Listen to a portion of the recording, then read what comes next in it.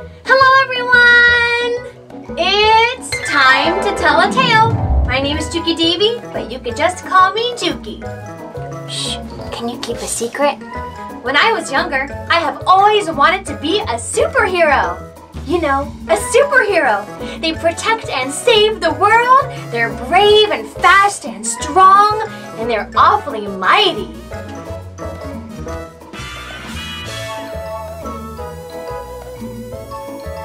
You know, that reminds me of a little girl that loves to dress up as a superhero. She was a very shy little girl, but when she put on that outfit, she felt mighty. Wow, that's so exciting. I wonder how mighty I would feel if I dressed up as a superhero. I want to try it.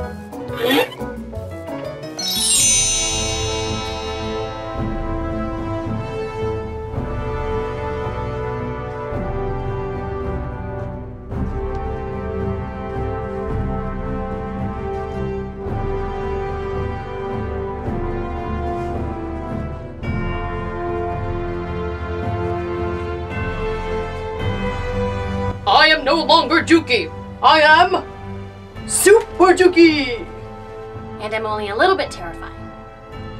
Just a little bit. You know, I do feel pretty mighty.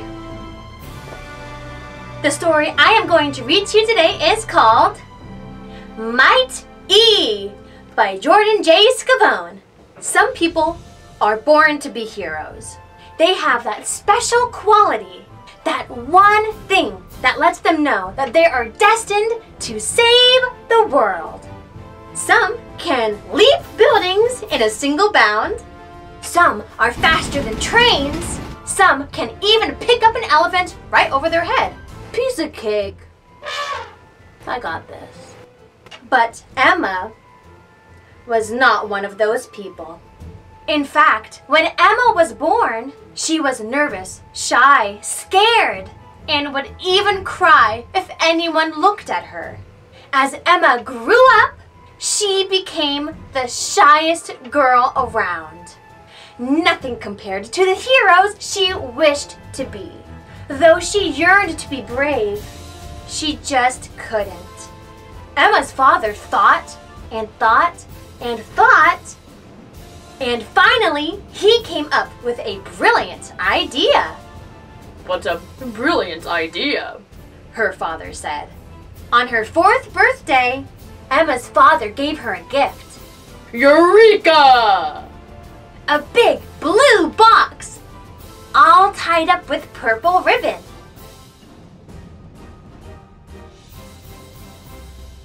Emma opened it.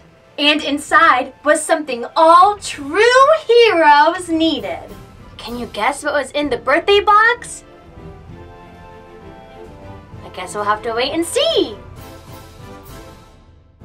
A real superhero cape and mask.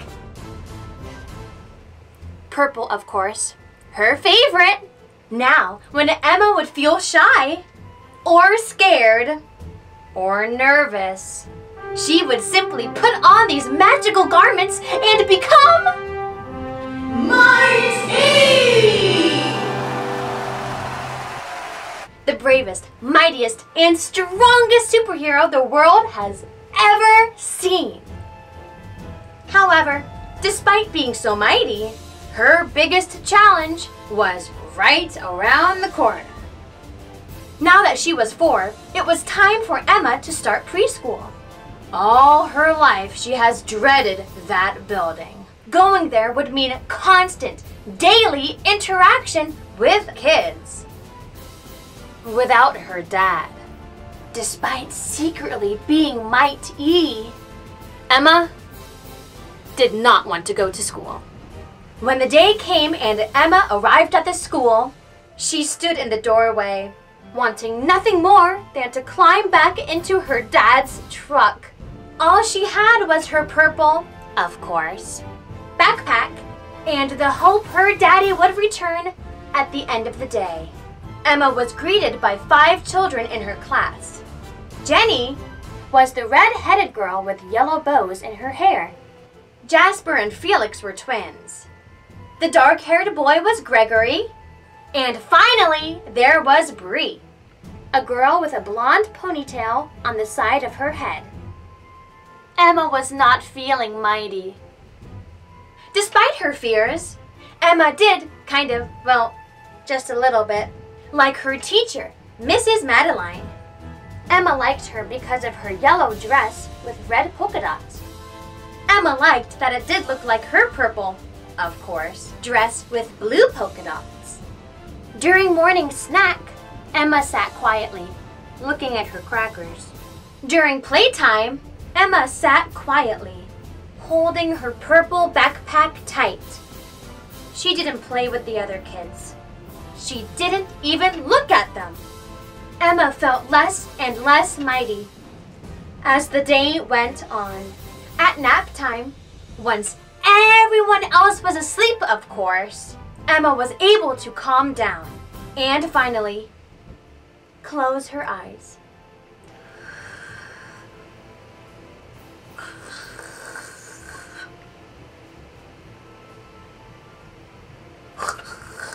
Mrs. Madeline took the time to call Emma's dad. I'm afraid Emma has been very shy today. She has not played with any of the other kids. Emma's dad laughed softly. Check her backpack. There's something that will make her feel more comfortable. Emma woke up to find her backpack lying wide open. More fear rushed over her until Mrs. Madeline walked over. Softly, Emma smiled. And with Mrs. Madeline's help, Emma transformed into Mighty! And for the rest of the afternoon, the once shy and scared little girl was gone. In her place was the same girl, but now she felt comfortable being bold, brave, fierce, powerful, and most of all, mighty. Mighty was in such a good mood, playing and protecting. Then, something happened. Her cape and mask flew off! They were stepped on and pushed aside. Emma was so busy saving the world and having fun, of course, she didn't even realize it. When Emma's dad arrived to find a joyful and playful Emma, he was happy as could be. He scooped her up into his arms. Hello, my Emma, her dad said. Dad, shh! I'm not Emma right now. I'm Mighty, Emma spoke with gusto. Oh, you are you? Emma's dad turned to face a nearby mirror. Emma was no longer Mighty. She was just Emma. But Emma still felt like Mighty, despite not wearing her costume. It was then Emma realized the other kids were not that scary. And it didn't take a cape or a mask to be a hero. But when things still got extra tough, Emma could still be Mighty.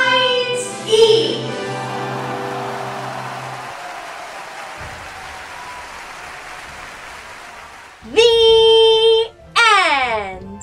Wow, I love being a superhero so much. You get to fight crime.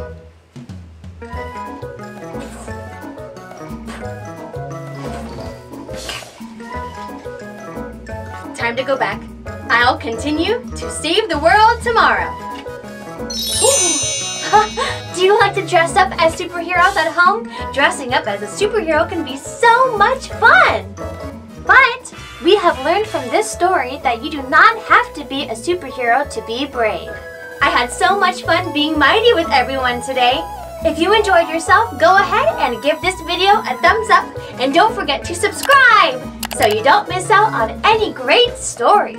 If you would like to purchase Mighty by Jordan J. Scavone, There's a link in my description below where you can purchase Might E and all of his other wonderful books.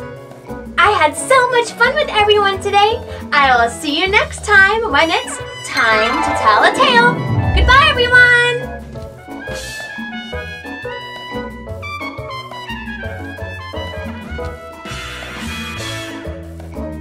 Wow, you know, I may have lost my mask and my tape. My mask and my cape. Mask and my cape. Mask and cape. Mask and cape. Mask and cape. Sounds like masking tape.